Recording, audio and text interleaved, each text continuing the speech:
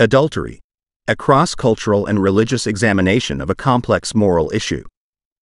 Adultery, a nearly universal concern, has been a complex and multifaceted issue throughout history, shaping the moral fabric of various cultures and religions.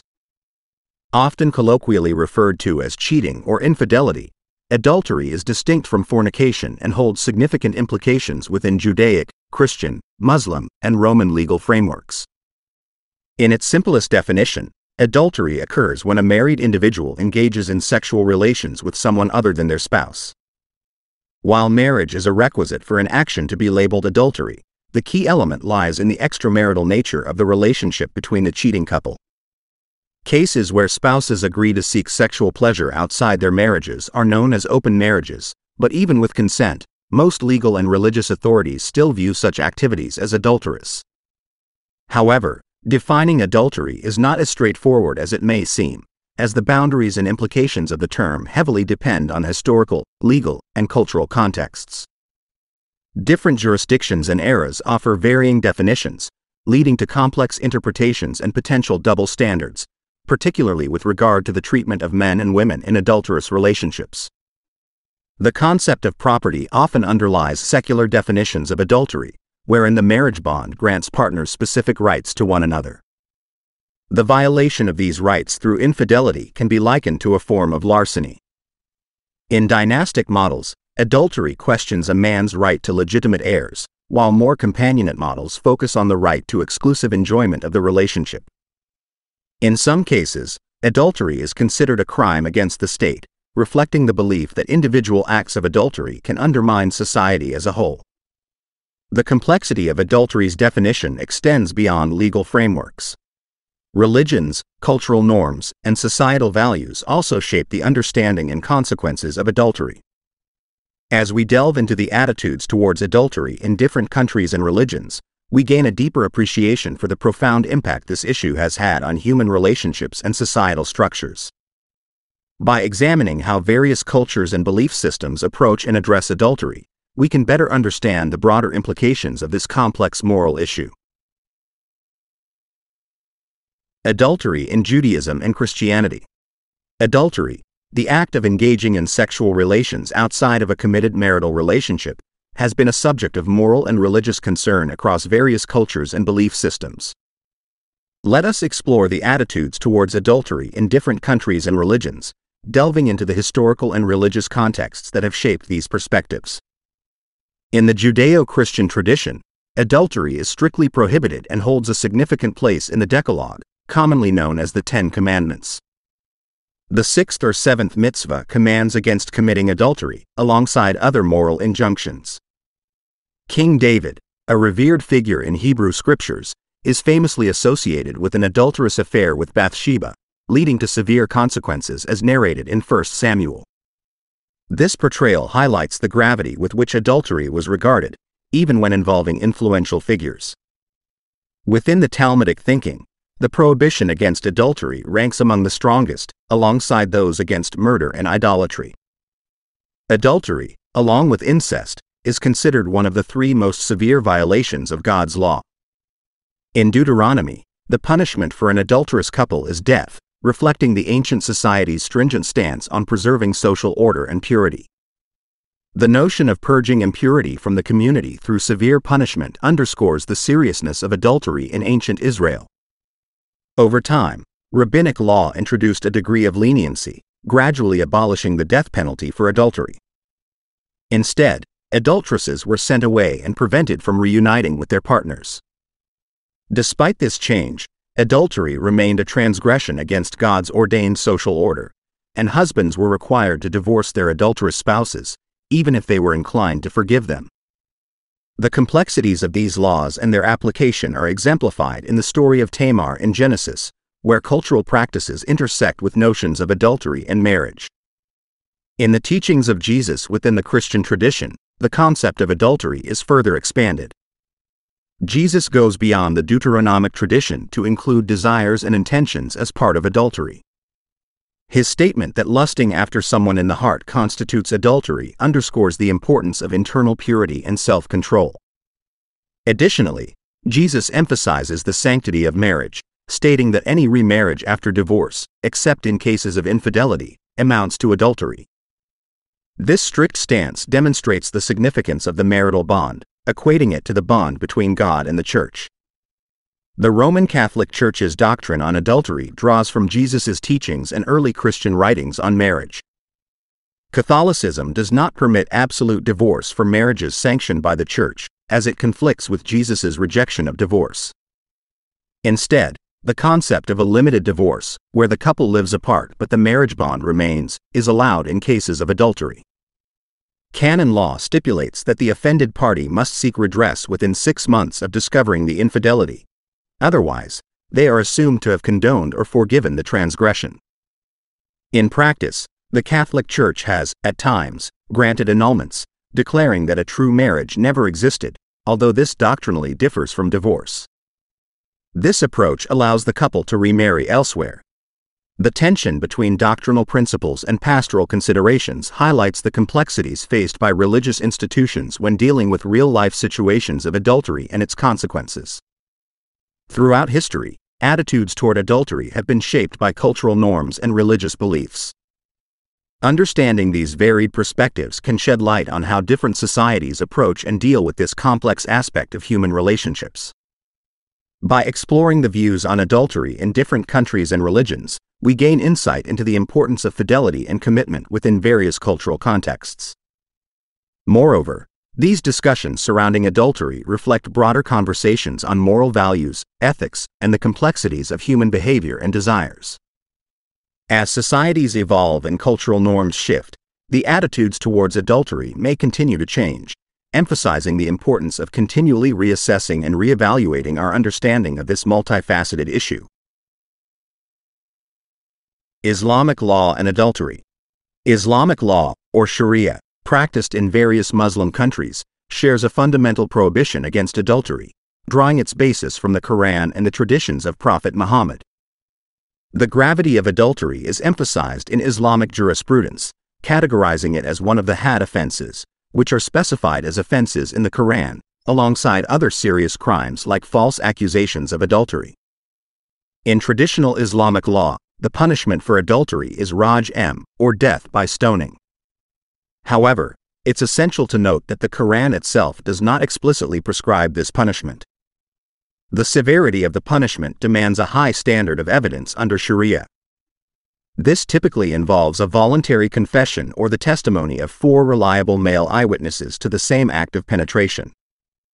Pregnancy is often considered circumstantial evidence and is generally not accepted as reliable proof, except in some specific cases. Different schools of Sharia follow varying interpretations of evidence and defenses against charges of adultery. For instance, the Maliki school in some Nigerian provinces requires proof of rape to entertain a counterclaim. High-profile cases of adultery brought before Sharia courts in Nigeria after 1999 sparked international debates about the treatment of women under Sharia. The Taliban regime in Afghanistan faced widespread criticism for its radical interpretation of Sharia, particularly concerning adultery. Merely being found in the company of a man who was neither her husband nor a close relative could lead to a woman being declared guilty and executed. Although the Taliban lost power in 2001, instances of extreme punishments for adultery continued to be reported, such as the execution of Afghani woman Bibi Amina in 2005. In Iran, since the Islamic Republic came to power in 1979, scores of men and women have been executed for adultery. However, most Islamic countries, as well as many countries in Europe and North America, have laws against adultery, but the burden of proof is set so high that execution is nearly impossible to result from such cases. Instead, jail terms are often imposed, as seen in Dubai, United Arab Emirates, where the maximum sentence for adultery conviction is 18 months. It is essential to recognize that imputations of adultery or any doubts about a woman's honor are frequently handled outside of the legal system. So-called honor crimes, involving the execution of offending females by family members, remain common in many countries, further highlighting the complexities and controversies surrounding the application of adultery laws. The attitudes towards adultery within Islamic law reflect a mix of deeply rooted cultural norms, interpretations of religious texts, and the influences of social and political factors.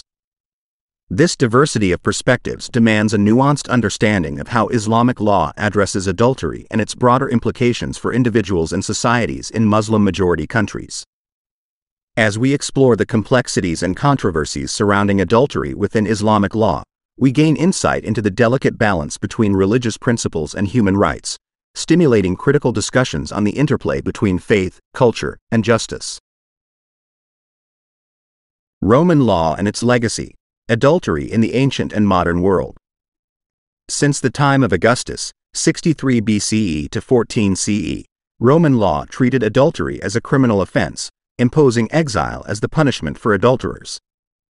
Under this legal framework, adultery was defined based entirely on the woman's marital status. A wife committed adultery if she engaged in sexual relations with any man other than her husband. However, if the woman was unmarried, her actions were not considered adultery, although penalties might still apply. Augustus's Julian marriage laws included severe consequences for adultery. A father could kill his adulterous daughter, and a husband was justified in killing his wife's paramour. Roman law required the offended husband to prosecute within a specific time frame and mandated the couple's divorce, regardless of the husband's willingness to forgive. Over time, these laws lost popularity, and later emperors softened or ignored them.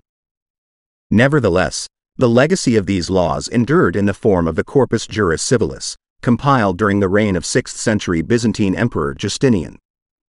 The Corpus Juris Civilis played a crucial role in the development of canon law, which evolved in 12th century Western Europe.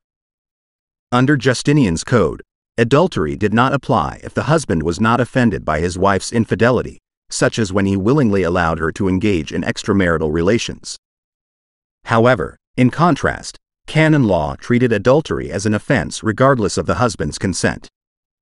Canon law, the laws of the Catholic Church courts, held jurisdiction over various offenses, including adultery, wherever Roman Catholicism held sway. For many years, English canon law did not permit divorce, even for adultery, despite the English Reformation's separation from the Catholic Church.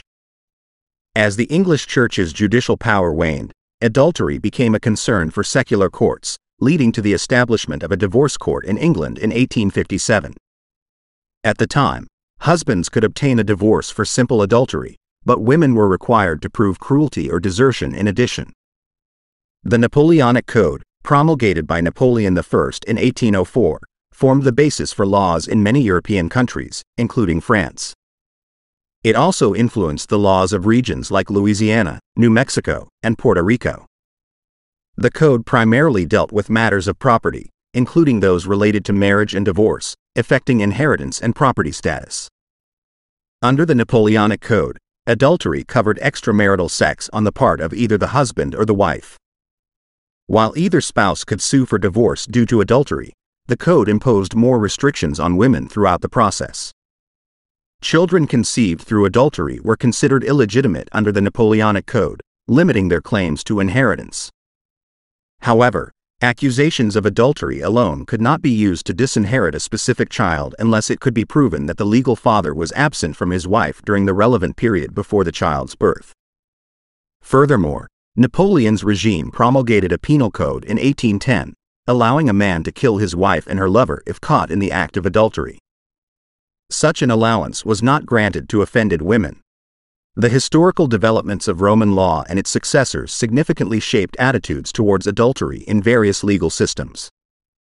The enduring influence of these laws has had far-reaching consequences, impacting marital relationships, property rights, and societal norms. As we explore the ancient roots and modern legacies of adultery laws, we gain valuable insights into the evolution of legal systems and the complexities of moral and social considerations surrounding human relationships. Adultery, an enduring human concern across cultures. Throughout history and across cultures, adultery has remained a persistent and worrisome aspect of human relationships. Despite various legal and religious attempts to address and discourage adulterous activities, the prevalence of such behavior continues to be a cause for concern.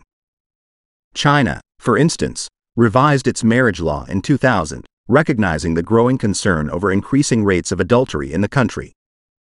While keeping concubines was once common in pre-communist China, the practice seemed to resurface after the economic reforms of the 1980s. Chinese officials view adultery as conflicting with the principles of proper socialist thought, leading to efforts to curb such behavior.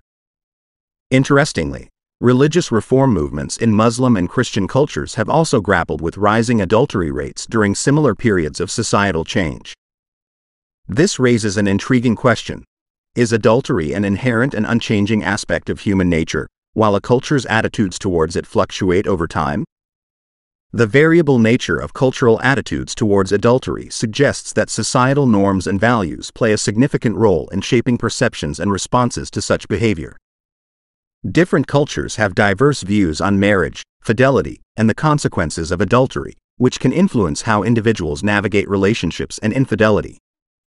Adultery is a complex and multifaceted issue that intertwines with religious, legal, and social aspects of human life. Understanding the cultural nuances and historical context surrounding adultery can provide valuable insights into the dynamics of human relationships and the ever-evolving nature of societal norms. As we delve deeper into the cultural, religious, and legal perspectives on adultery, we gain a more comprehensive understanding of the complexities and variations in human behavior and societal responses to infidelity. Acknowledging these differences can help foster empathy and open dialogue, ultimately contributing to healthier and more respectful relationships in diverse cultural landscapes. The examination of adultery throughout history and across cultures encourages us to reflect on the universal human concern for fidelity and the ways in which societies grapple with the challenges posed by this deeply ingrained aspect of human nature.